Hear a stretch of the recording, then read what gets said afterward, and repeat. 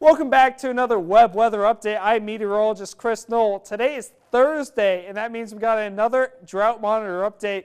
Starting with western Colorado, well, there hasn't been any changes. We got enough rain to not justify expanding any of the drought categories. However, we did not get enough to see any of this drought begin to recede.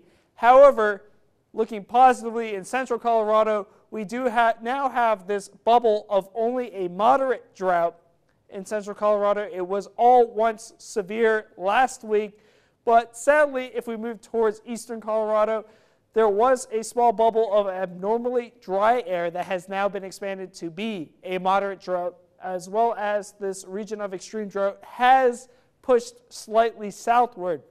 So we had some areas get a little better, some areas get a little worse, and they balanced each other out so that the drought severity index has stayed the same at 328.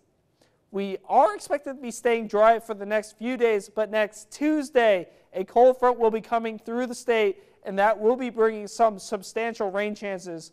And confidence on whether or not it could develop into a cutoff low will be improving as we move throughout the week into the weekend. So you want to make sure you're staying tuned for chances for some increased rain.